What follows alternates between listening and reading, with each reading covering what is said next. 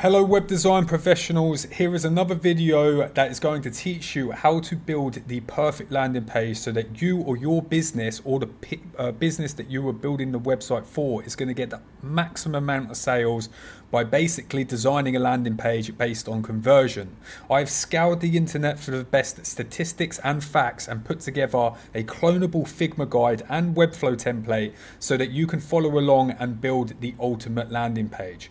Now I know we've all been there. We've been inside of our favorite design software looking to build a landing page. We either don't know what to do and we get stuck, or we end up throwing a load of things together, developing a page that ultimately gets no clicks. Now a landing page is one of the most important pages on your website because it is going to basically showcase to a lot of people, and you have to meet a lot of people's requests so that you can get them to click on your CTA. So what I'm going to do is take you over to my template, and here we are within Figma. You're going to be able to get this download link within the bio below, and what we are going to do is come over to the landing page tutorial. Now this is set up utilizing FinSuite's structure guide, so that means that you can actually copy these from Figma into Webflow using the Figma to Webflow plugin, and all of these components are set up for that. This landing page tutorial is just going to explain what each section is, and then of course you can build your own landing pages in this section here. There are a few sections that we're going to look at today. There is the navigation, the hero, the problem and solution, the benefits, the features, testimonials, the FAQ, the call to action, and then finally the footer. These are an absolute minimum that you want to be adding to your homepage or landing page so that you can get the optimal conversion rate. Start off with the navigation. Now this is a component that we do not want to overcomplicate, because this is something that a user uses on a daily basis. We want to copy what the generic trends are. Now of course you can design it in a beautiful way, but the structure should always remain relatively the same. And what we want to do there is on the left, always add your logo. Of course, sometimes people center it, but this is a very generic nav that is quick for the user to get around the site. This logo needs to link back to the home page, which is this page itself, or if this is another landing page for selling another service, of course, link this back to the home page. Now, we want to have not too many links. We want to have the core links. So for example, this is a design company. We want to have an about, services, features, pricing, portfolio, and contact. Now of course, if you have more pages than this, you want to distill these into a drop down. The reason that we don't want to have too many links is we don't want to confuse or give the user too many options to look at, because ultimately we want a CTA, which is the button here, to be the paramount thing that the user recognizes throughout the site. So the CTA here, you're going to see this throughout the sections, needs to be the same. Now you can have a secondary CTA, but you have to have a predominant reason why you're going to be using this. I would, for your first time building a landing page, or if you don't really know what your CTA should be, just keep this simple and keep it the same one throughout the site. The reason for this is because the more you show a user the same thing, psychologically they are going to want to press it, and they understand your website and what you're trying to make them do a little bit more. Now, the next most important thing, I would say actually the most important thing, is the hero section. Now, generally people spend up to 8 seconds on a homepage before clicking off. That is from Microsoft. That is a serious study. So within 8 seconds, you want to get across to your user what you do and what value you are going to provide. Now, here you can see I've broken down what you want to include. So the heading. This isn't a place where you say, hello, I'm Kyle, or hello, I'm a design agency. This is where you say what value you will provide to the user. So for example, if I'm a design agency, I will increase your engagement online. I will increase your sales. I'm not talking about myself, but I am saying to the potential client how they're going to benefit from my services. So you do want to get across what you do, but more importantly, you want to get across the value of what you do for the client. So make it more about them, less about yourself. Second most important part is going to be the paragraph underneath. So you want to explain the product or service in further detail. For example, in my case, it would be web design, graphic design, and marketing, and then explain why that's going to help the user and why you do it well. The next most important thing, like I said, is the call to action, and this should be a time sensitive thing. So it should be saying, get in contact now, download this free PDF now. Basically, you want to make it very active and proactive for the user to click on this, and you want to explain what it does next. So don't just be generic, don't just say click here for more. You want to say what the button's doing. So click here to get a free consultation, something as powerful as that. Now, what's been shown to increase conversion rates a lot is by adding an additional value point underneath the CTA. So this might be, for example, if my CTA is get a free consultation call, this could be no hassle free, completely free, 30 minutes, quick session, something like that, something short, sweet, that's just going to entice the user to click the button. Now, studies have shown that a user will actually spend up to 6 seconds looking at the image. So the image that you have here, you want this to be very impactful. And the way you do that, you don't just show the service or product you are selling. What you do is you show the user using that product. So if I'm a web design company, I don't just show a website. Nobody cares about that. You show a person showing their friends an amazing website that's just been built for them by your company.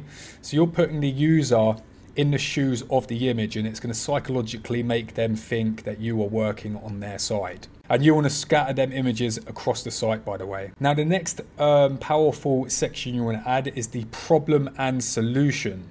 So we want to empathize with your audience and show you care about providing a valuable solution to their problem.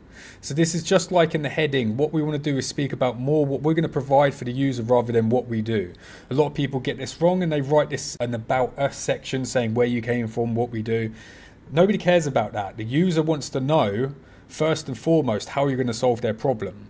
And how do we do that?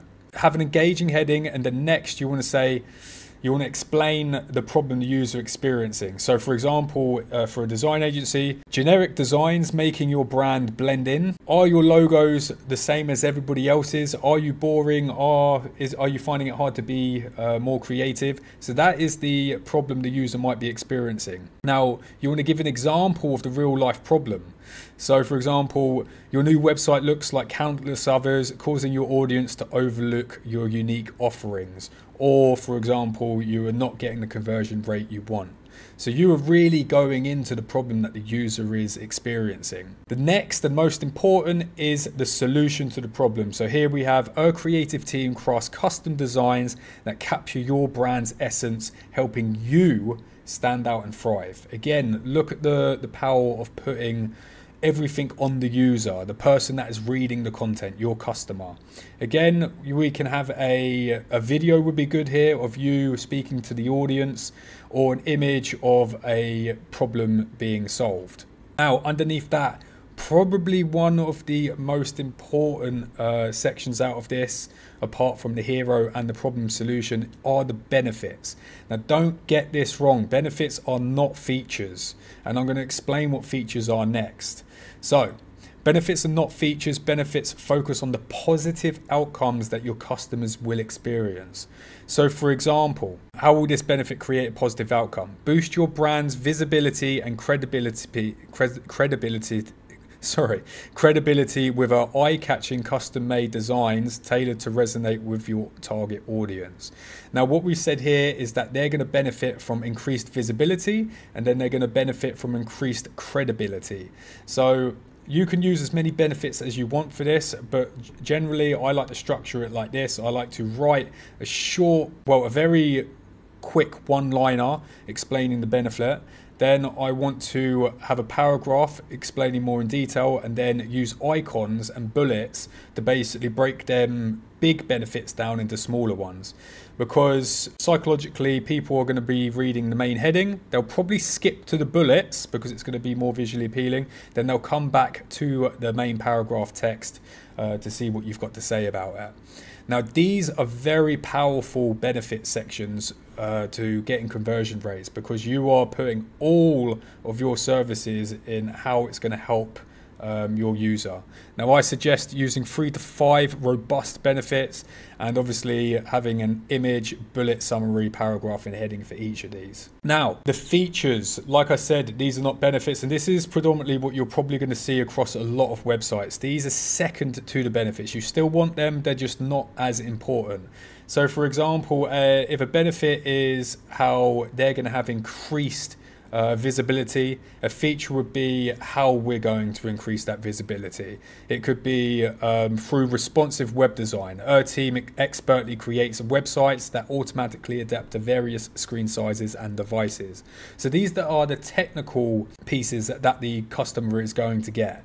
So for example, in the case of an Apple, so Apple headphones, they're going to make you enjoy life more because you're going to be able to listen to music on the go. A feature would be they have 6 hours battery life, or whatever battery life they have. So you could see why there's more interest within the benefits, because it puts the user in the shoes of using the product or service.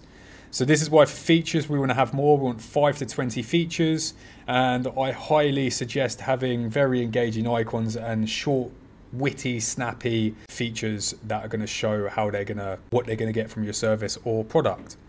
Now, this is a powerful section to have, and a lot of people get this wrong. And some people will even go as far to fake their reviews and testimonials, which of course is actually going to make it a lot worse for your conversion rate, because people just know nowadays. They can tell when something's been written up. So here are my best tips and tricks to creating a testimonial section. So a crucial tip is you should only show reviews that overcome customer objections. So they should be very specific in what they are answering. So try, when you're getting testimonials from clients, ask them questions of what they were scared of before going with your service or product, and what they were amazed by what your product or service done, and then put that in. So you're giving genuine examples of how your product or service provided value to the customer. Now, if you can, the best way to do this is to get testimonial videos of the client. Now, if you can't get that, what we want to do is obviously get a written testimonial and at least an image. Now, ask your clients before putting these up, but we want an image to go along with the text. And like I said, don't have generic text like, oh, I'm so glad I found this company. Have something that basically says how you solved their problem. Now, another great thing to have is to sign up to something like Google My Business and collect your 5-star reviews, and then input these into the testimonials, where obviously you can link them out to the real testimonials you have got. Very, very powerful stuff. The statistics behind testimonials and how people don't actually purchase a product or service without viewing them is significant, so make sure you add this section in. Now, another great section, and to speak on the also of answering people's objections, is the frequently asked questions, the FAQs. This is also going to boost your SEO because it's going to show up within the SERPs of a Google listing. But pretty much you want to have 5 to 10 questions answering very precise pain problems.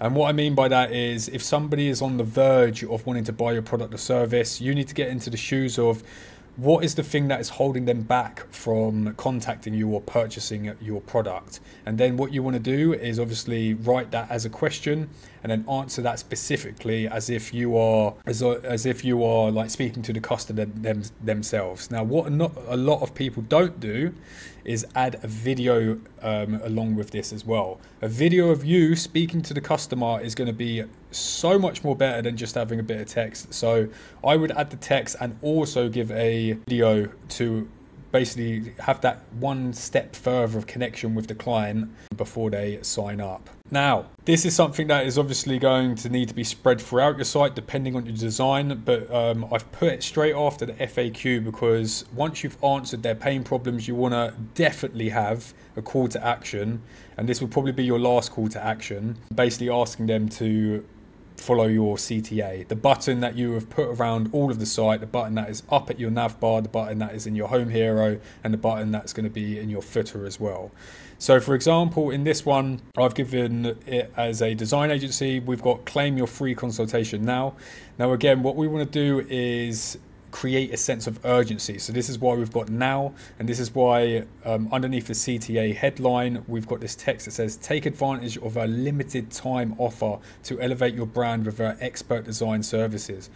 We don't want people going backwards and forwards from the website. We want people to, because once they've got to this this section in your site, they've obviously shown interest. They obviously are on your page for a reason. So we now want to engage with the user and give them reason to interact with it now. So what you need here is, of course, something that explains what happens when the user clicks the CTA, the main heading of what they're going to get, and then add in some more benefit bullets.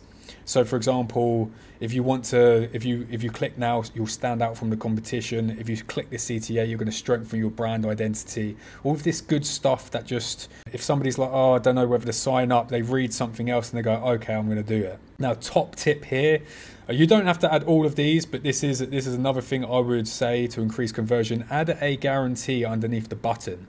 So here I've got 100% satisfaction guarantee. We won't rest until you love your new design. So all of this together, you want to spread this throughout the site, and it is going to improve your engagement. But like I said, keep this at least beneath the frequently asked questions, because once you've answered hopefully something here has ticked the right boxes to the client, and then they're going to go down and be like, right, I'm ready to sign up now, or I'm ready to get in contact. Now, another very important piece to the puzzle is the footer. Again, this, just like the nav, we don't want to overcomplicate this. We want to stick to a very generic structure. Now, of course, you can make the design elements very beautiful, but the things that you want on here is, of course, the logo that links back to the homepage.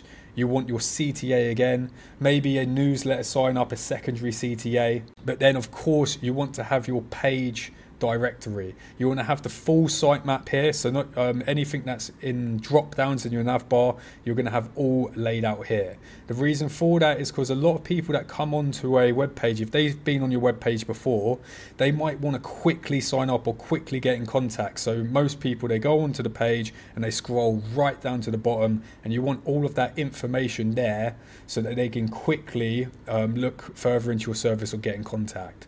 So the next thing, of course, is having your contact, your phone number, or any contact details you need them to get in touch with.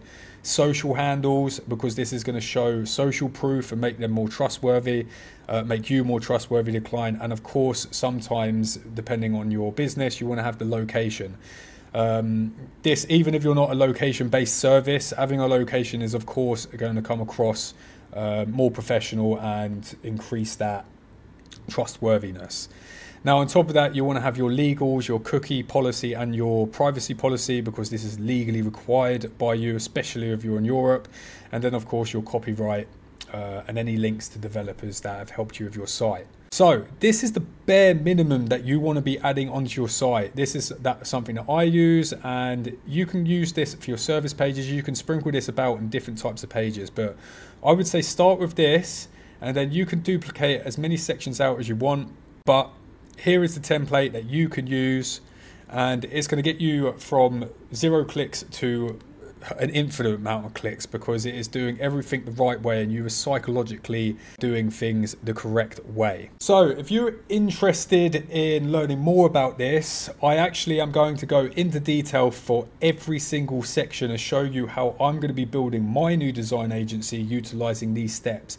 So keep an eye out and click the subscribe button, because you're going to see this in much further detail. There's going to be a lot more statistics, a lot more strategies that you can apply to each of these sections so that you can get the highest conversion rate possible. This is just a quick overview of what you need to do for your landing page. So have a look, let me know any feedback you have, and please leave a like, as it really does help me create more content for you. I would love to see what designs you come up with, so please link me, join the Facebook group that is in the description, and we can all help together to create the most amazing content possible. Thank you for your time, and I will speak to you guys soon.